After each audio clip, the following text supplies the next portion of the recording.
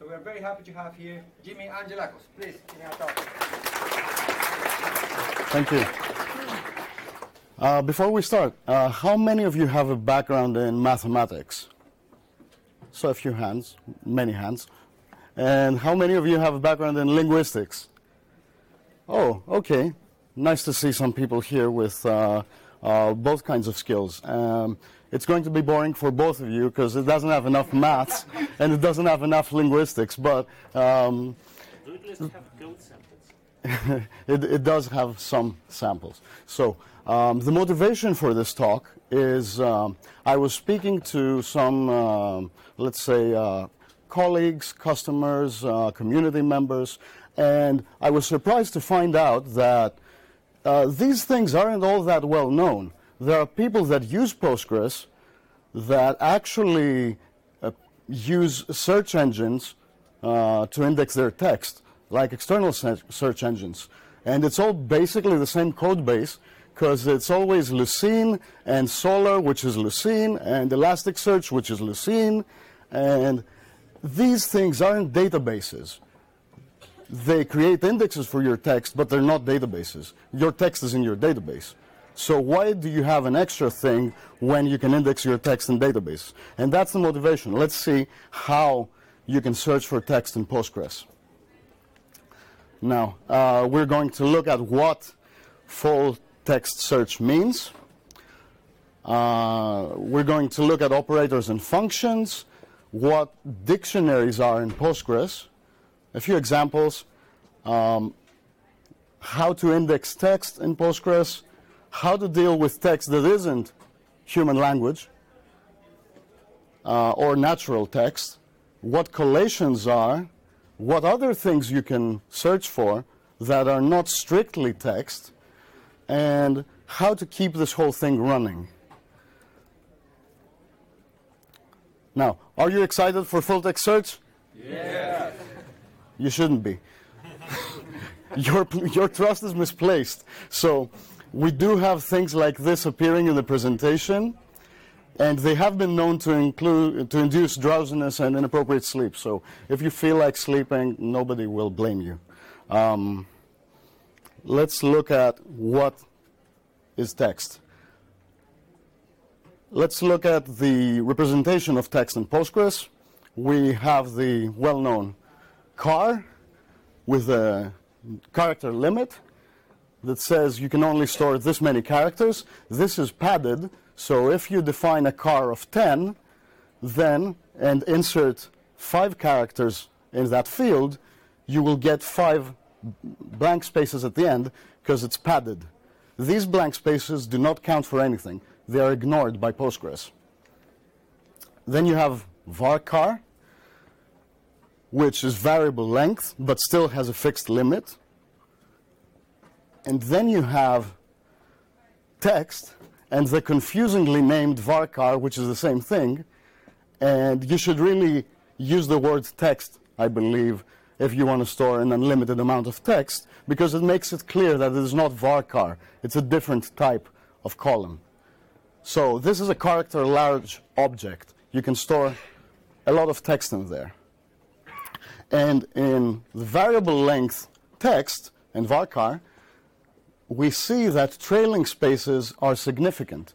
If you leave a space at the end of your string, then that counts for like expressions or for regular expressions.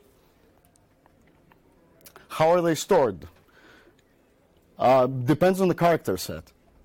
There are multi-byte encodings, like UTF-8, that will use 1 character for Latin text, or 2 characters for other languages, or as many as they add in the end with all these emojis and stuff that they keep adding. The storage is 1 byte plus the length of your string in bytes, not characters, so 126 bytes. And if you go over that limit, the storage changes to 4 bytes plus the length of your string in bytes. But there is no guarantee that this is the amount of space that it will take up on disk because of compression. And we also have toast, or the oversized attribute storage technique, which puts it in separate tables if it goes over the maximum length of your row. So what is text search? We're talking here about information retrieval and more specifically text retrieval. This is a well-known domain, and we mainly use it for searches on metadata, which can be like descriptive, bibliographic, there can be tags, tagging objects, and are used for discovery and identification. You are generally not, when you're talking about text search and text matching, you are not trying to identify, let's say, the web pages or the articles that you're interested in through their content. You're looking at metadata fields and you're trying to match words out of the whole thing.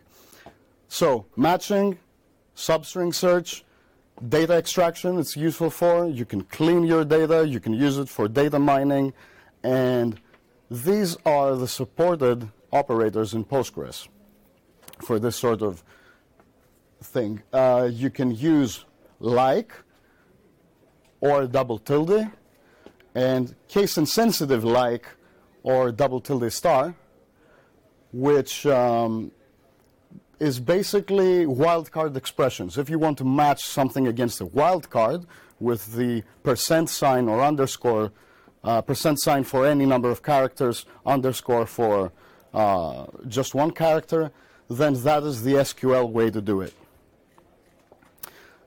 You also get regular expressions, and the tilde and tilde star are POSIX compatible regular expressions. So not quite Perl, but very standard. And Postgres implements them out of the box. There's also the function regex match, where you can give it a string of text and a pattern, and it will return whatever matched the pattern from that original string that you gave it. But are these things enough for searching for text? You can't have, with regular expressions and likes, you cannot get ranking of results because nothing has meaning. It's just characters. It's not language. You can't have relevance in this. So, no concept of language when you're matching with regular expressions. Therefore, if you search for a ship and you search for shipping, it will be two totally different things that will never be related. They will not match. And also, they can't be indexed, which is bad if you have a lot of text that you want to search for. Okay, you can index these in some limited way. And there's also similar too. You better forget about that one. It's a mishmash. It's a mix between POSIX, regular expressions, and SQL that everyone is better off not using. So just forget about it. Now, we have inserted the word full. What do we mean by full text search? Now we're going a step beyond. From information retrieval and text retrieval, we're going to document retrieval. So, based on our predicates, or what we are searching for, we want to return results that are documents. Articles, web pages, whatever contains text. So, full text search is a search of words, or tokens, as we call them, in a database. So, the sum of all documents that you have. If you don't have an index for this, this will degenerate into a serial search. So when you start searching, it won't be faster than grep, because it has to go through the entire document for every document. So you do need an index for this, because you don't want to scan through the entire document. There are also techniques that, let's say, make it easier to search and reduce the amount of text based on natural language processing algorithms. And we also have to talk about the famous trade-off of precision versus recall. What is precision? It's how accurate your search results are. Therefore, how many false positives you're getting or how many false negatives you're getting when you're retrieving your result set from your query. And recall is how many results you're getting back based on that query. How restrictive is your query? And these are influenced by things called stop words and also stemming. And we'll look at those. But first of all, let's look at documents and tokens. So a document is a chunk of text. It's a field in a row in your database, in a table, of course. Any type of text is considered a document for this context today. Parsing of documents into classes of tokens is what needs to be done next. So, tokens can be strings, they can be alphanumeric strings, they can be numbers, they can be any sort of character group that you define that is interesting to you for your own purposes. So, breaking up the text into tokens and classes of tokens is parsing, and we're fortunate enough, as a result of serious effort and time that has been spent, we do have a parser that is very good, that comes for free with Postgres. Or, if you have different requirements, you can write your own parser, as long as you can write it in C.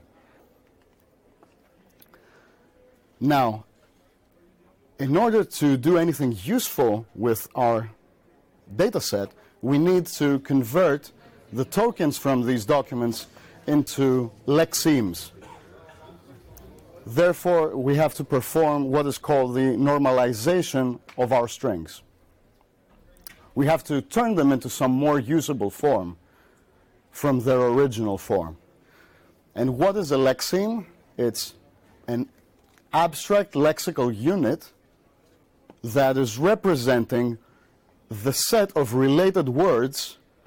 So you can call it the word root, but a word root only applies for human language.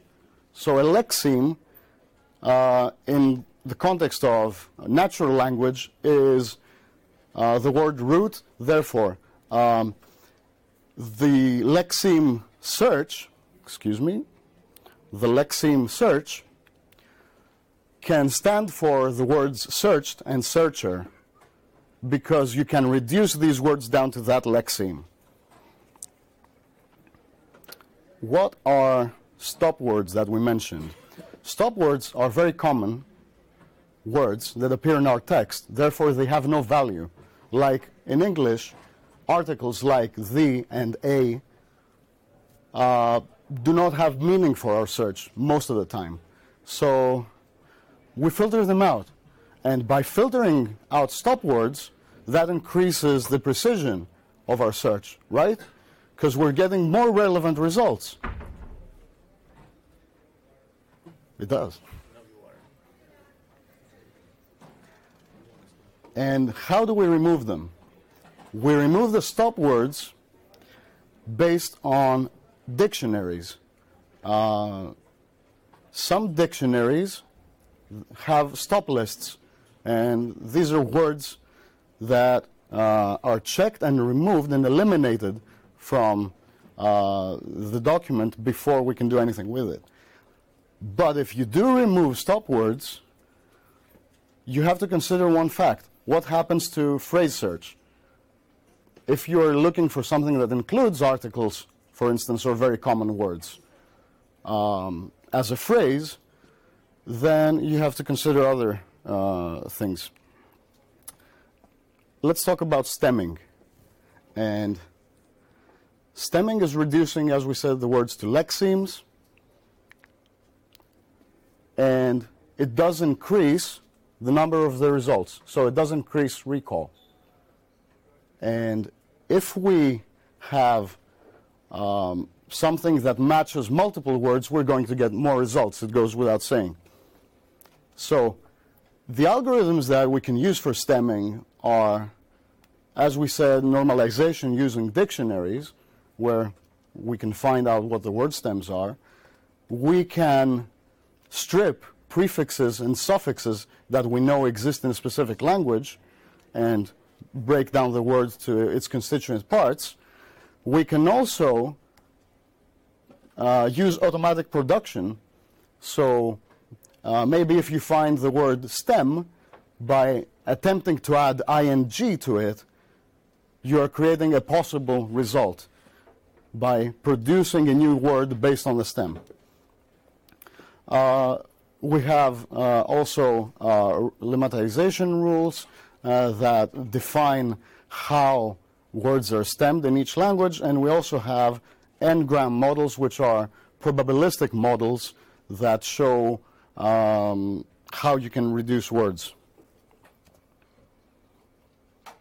But we mentioned languages here, and it is hard to do this across multiple languages at the same time.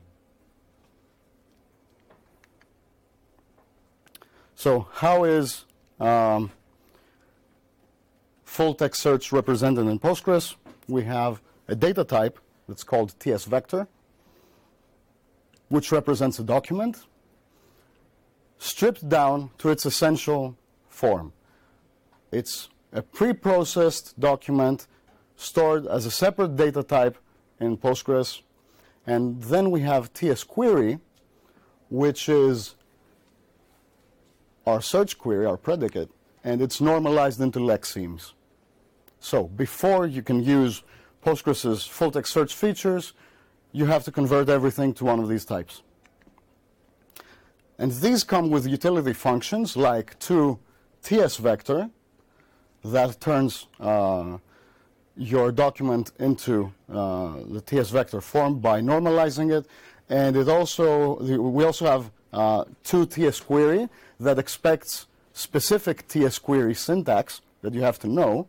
Or you can just use plain toTS query if you have some text that you want to turn into a PS query, and that ignores capitalization and punctuation points and all that. If you want to find out how these things happen under the hood, you can use TS debug, and that will show you how everything is converted and what token type it's been converted into by the dictionary that you're using. So the operator types that we have for full-text search are the double @ sign, which means TS vector matches TS query on the other side, and you can also turn it around and you can make it TS query matches TS vector. It works both ways. We have TS vector concatenation, and for TS queries we have these operators and, or, and not that help you formulate your query. We also have the followed by operator, which means that TS query 1 must be followed by TS query 2, and that's a way to define order in your search, word order. We also have contains and contained in. So we mentioned dictionaries multiple times. What are dictionaries in Postgres? They're programs. They accept tokens as input, and their output is the normalized text that we need. They improve the search quality, as we said, by eliminating stop words and normalizing into lexemes. They reduce the size of your TS vector, which is good. And you can use search dictionaries by create text search dictionary name. You can choose one of the many available templates. Simple doesn't attempt to do anything smart. It just separates words by white space, which is useful if you want to match like proper names that are not words in any language. And you can also define the set of stop words for your text search configuration. You can also decide to chain those in the order which is convenient for you. So you can have it first perform the dictionary normalization using iSpell, and then the simple one, and you can assign different weights to each one of those, so you can tell apart the proper names, let's say, that were kept by simple, but were eliminated by English iSpell, and you can assign different weights to them in your results. And these come with your system, because we can use the open source iSpell, MySpell, and HunSpell dictionaries for this, on top of the included ones in Postgres. So let's do some text matching. So select to TS vector, a nice day for a car ride is our document. And our query is, I am riding. Does it match? Yes, it matches, according to our English dictionary rules. But why? I want to find out what toTS vector generated that made it match. So toTS vector generated these lexemes, car, day, nice, ride, and toTS query reduced everything down to ride. So yes, it matches. It's one of those. Let's see something that doesn't match. So if I select to TS vector a nice day for a car ride, and my TS query is I am riding a bike, does that match? No, it doesn't match, because my plain to TS query converted my query to, it stripped it down to the two essential words, ride and bike. And bike isn't included, so therefore the document isn't relevant to our search. It's not returned. Another example we can look at for matching is Starman and star. They do not match because they don't, according to our dictionary always, they don't belong to the same word root. But I can cheat, and I can say I'm interested in all words that begin with star. So I can say toTS query star followed by an asterisk, and that matches, because that makes it accept everything that begins with star. Now you will notice that I am not using TS vector and toTS query here, because Postgres does it automatically for you sometimes. When it is able to, it will cast these to the proper types automatically. We also have the wonderful function web search to TS query that attempts a Google-style query, and you can use things like and, or, and you can use like double quotation marks to mark phrases, and you can also use minus signs to remove the results that you don't want from your, like a web search engine. So this makes our TS query become stray followed by cat, and it must not have cat followed by shelter, because I'm only interested in the stray cats, but not cat shelters, for the purposes of our search, of course. Let's look at an example table of... It's immediately followed by, or the followed by word can be... Immediately followed by. If you want... Can you please repeat the question? Sorry, the question was, does it mean followed by, or does it mean immediately after? Immediately followed by. This operator means immediately followed by.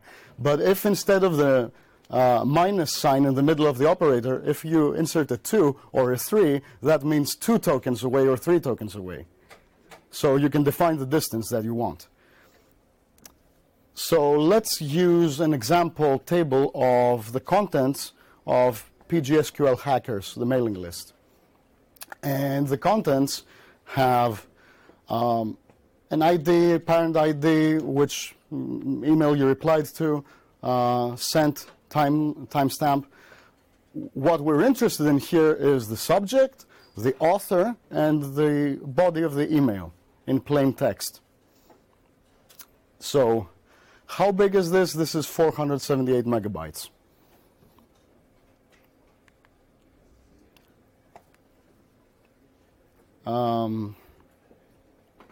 We also mentioned how relevant our results are and ranking them. So for ranking, we have TS rank, and it's cover density variant TS rank CD. Cover density just takes into account how close your terms are in the text, and it bumps up the relevance of things that are closer together. But anyway, let's use TS rank for now. So from our example table, if I select the subject and the TS rank of our body converted to our email body converted to TS vector, and you'll notice that I'm putting coalesce in here so that I can have meaningful results if I have a null text body in my email. I am trying to match this to aggregate, the word aggregate. So I'm trying to find the top 5 subjects, because I'm doing an order by descending limit 5. I'm trying to find the top 5 subjects of emails that contain the word aggregate. And when I run it, it produces a rank. And it tells me that these were the most relevant subjects. These were emails that in their body were most relevant to the word aggregate. I know that's not a very useful search because it's going to show up a lot, but these are the subjects of the emails. What means 32? Sorry, 32 is the scaling of the result. So it's a bit mask that defines how the weights are applied to your ranking algorithm. These are all documented. As you know, Postgres, or you may not know, Postgres has excellent documentation on the web, and there are going to be links to that at the end of the presentation.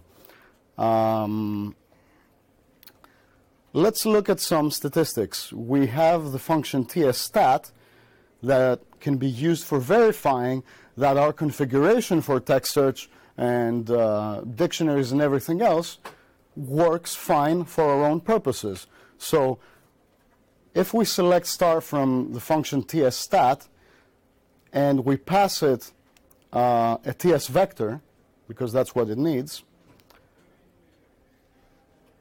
I will attempt to find the number of documents, the number of words, etc., and it returns the, according to my configuration, the top words that it found in the documents.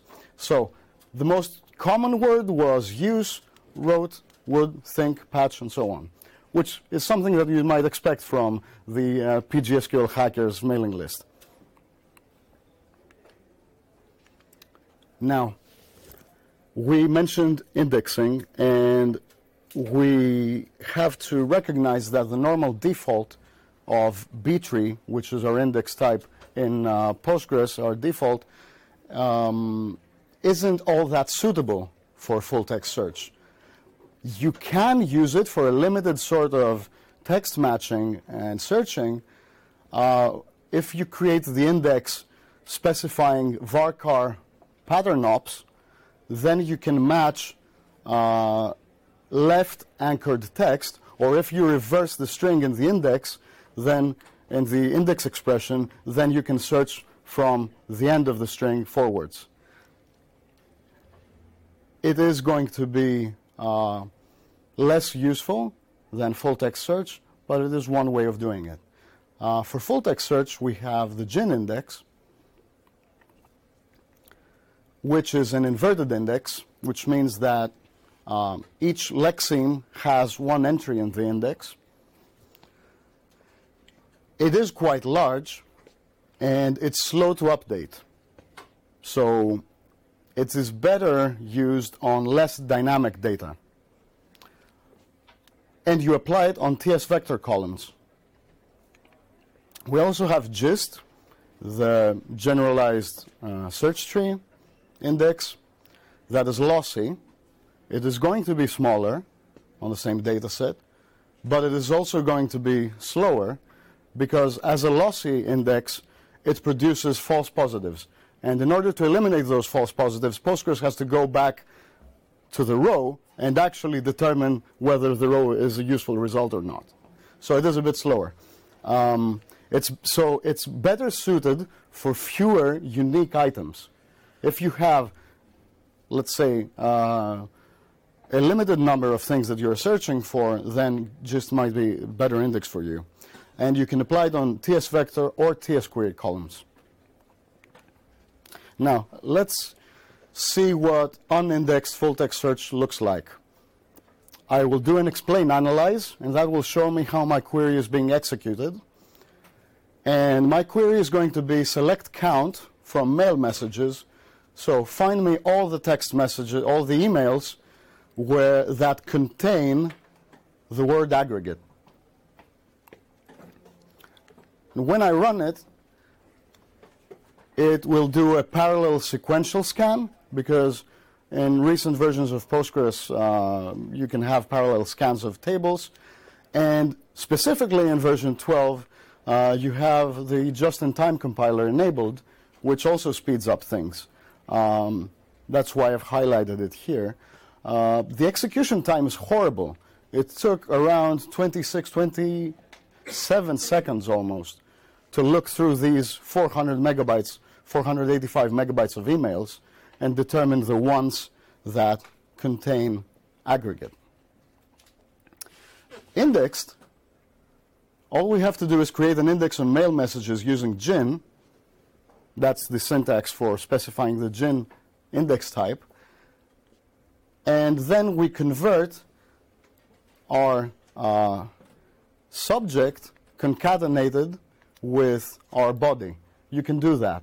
I haven't done it in the examples that I'm actually running, but that is a possibility. You could want to index the subject as well as the body. So, because people will often use words in the subject that they don't repeat in the body of the text. So that is a possibility. You can index both of them as a TS vector using the English language rules. But you can also, in Postgres 12, you can use a generated column. And because you can convert everything into a separate TS vector column, instead of doing it on the fly like this, you can alter the table and add a column of type TS vector, and the new syntax is generated always as stored.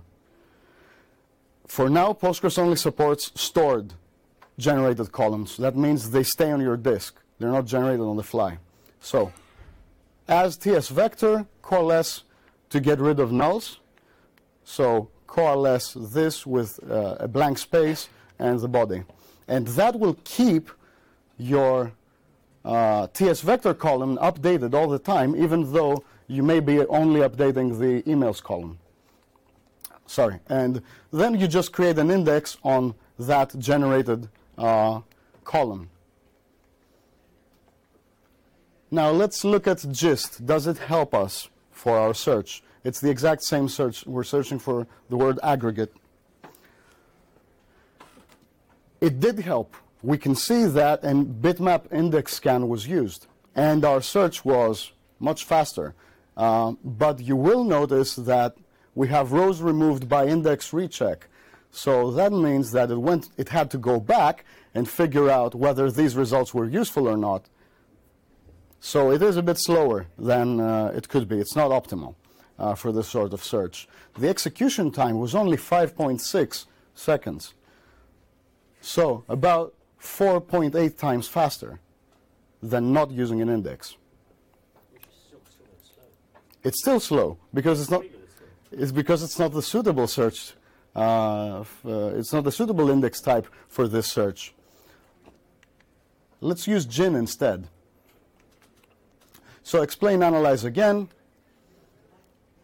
5.6, whoa, milliseconds, not seconds here. So we're seeing a significant difference here. It uses a bitmap index scan of our indexed column, and it's approximately 4,700 times faster than not using an index. So you know you're doing something right when you're getting things that are less than a millisecond.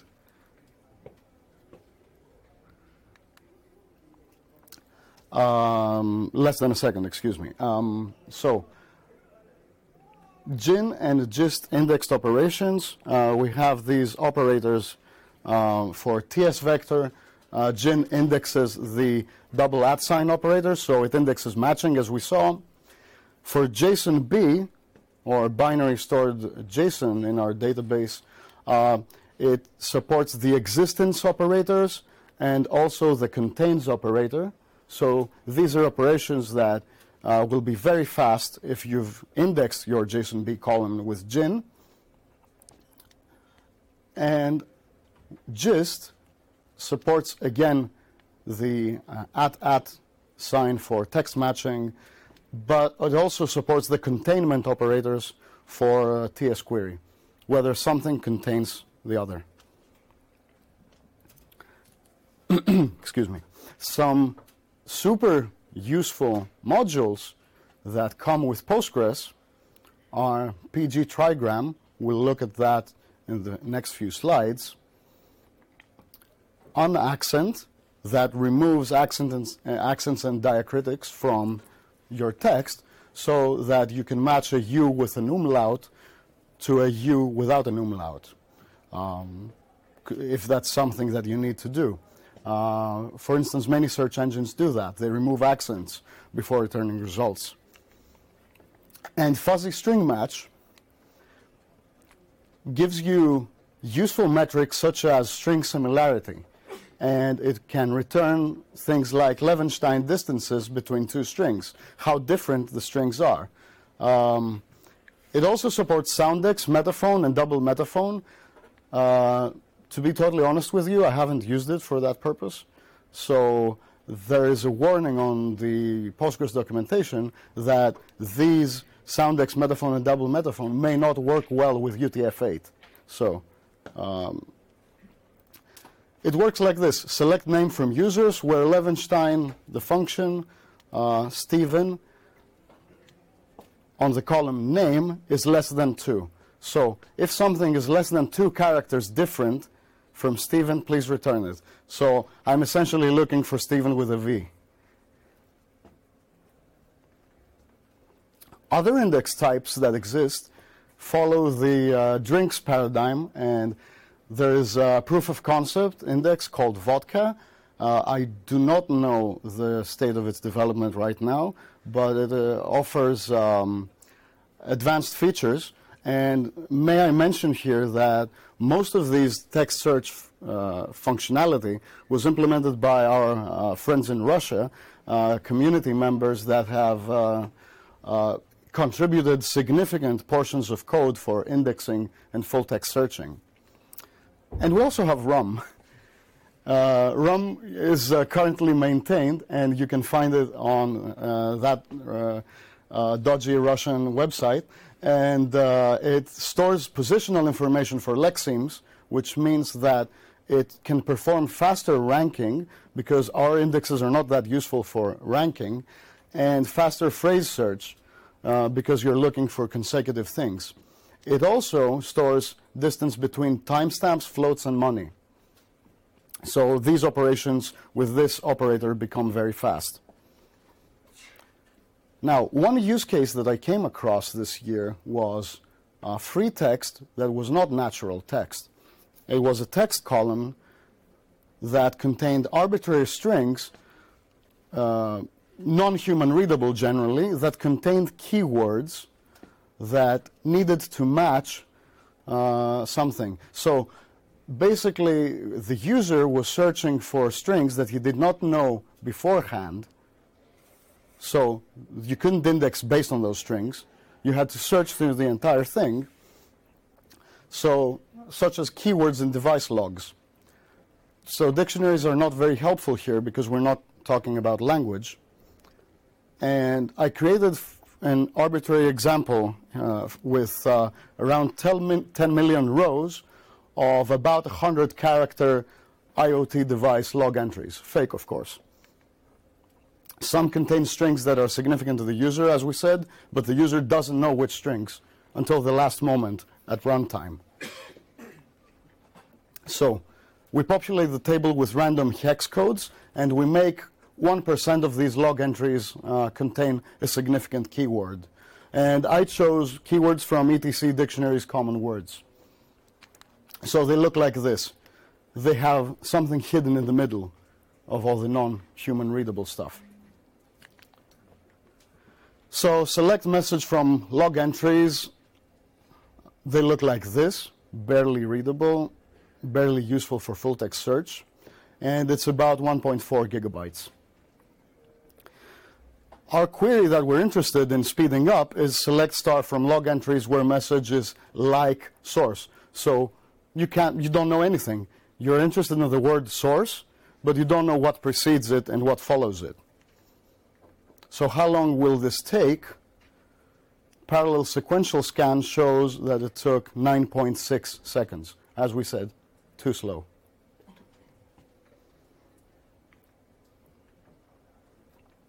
How do trigrams help us?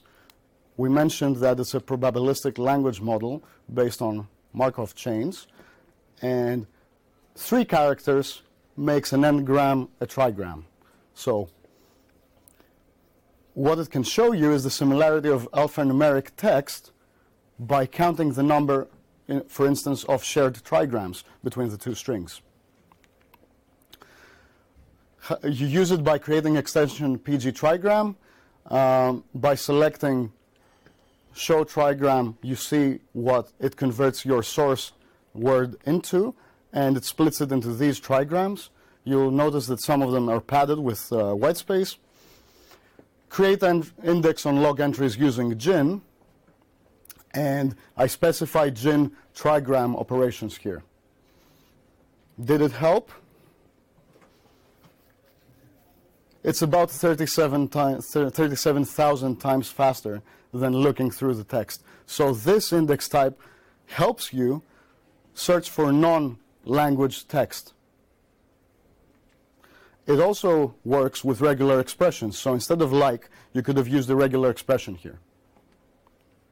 But this comes at a cost, and the index is 1.6 gigabytes, excuse me. It's as big as the table.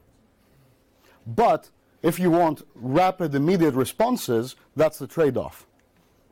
Other tricks that trigram gives you is similarity of text as a number, the distance between 2 bits of text, a Boolean that tells you if the text is more similar than your similarity threshold that you configure, and it's supported by gin and gist indexes as well. Postgres supports, as we mentioned, nearly every character set that is out there. You can find out what your client is using by querying PG client encoding, and you can convert strings between source and target encodings. But you can also have your client do automatic character set conversion by setting your client encoding to whatever you want. And that will attempt, if it is possible to convert from the character set in the database to your client's character set, it will attempt to do it automatically. Now, we have to speak about collation, which is the sort order that is different. Even with the same alphabets, it's different in different languages. So you can define the collation order and the character classification for a specific language per column by creating it at creation time, by specifying it at creation time, or during an operation. So you can select with a specific German language collation from a table. That means that you are not restricted by whatever configuration your database has excuse me, LC collate and LCC type, and sorry.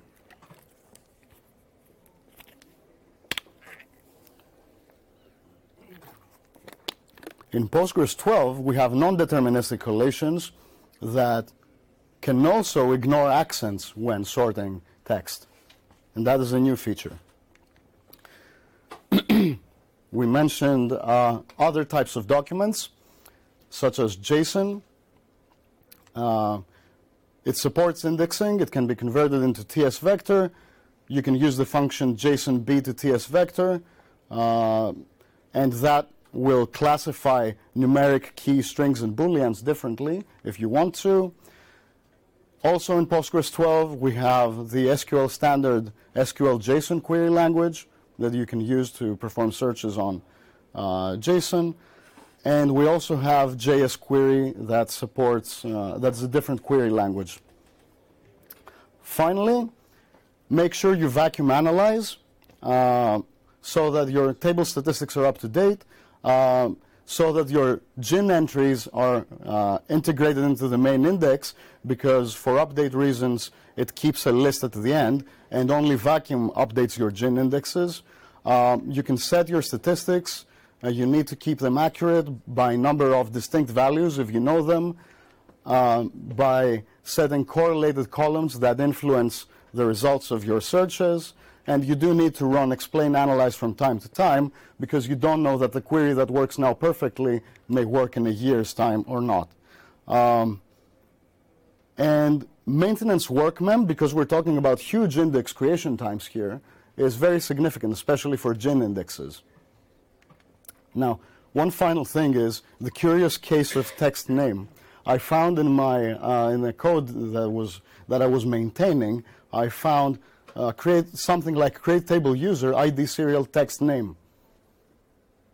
Wait, that is type name, and it works fine. It appears to work fine, but it looks like instead of typing in name text, so the column named name of type text, they typed column named text of type name.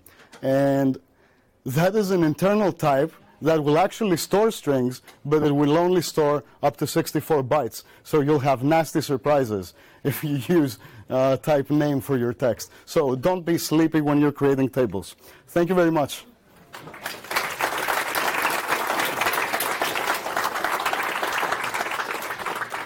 We have a few time for questions, so we have a question there, please.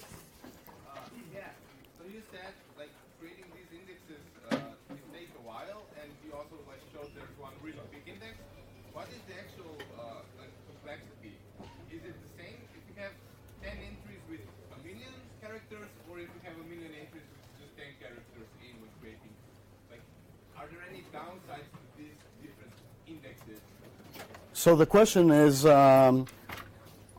whether there's a difference between indexing very large values or very many values with small content, right?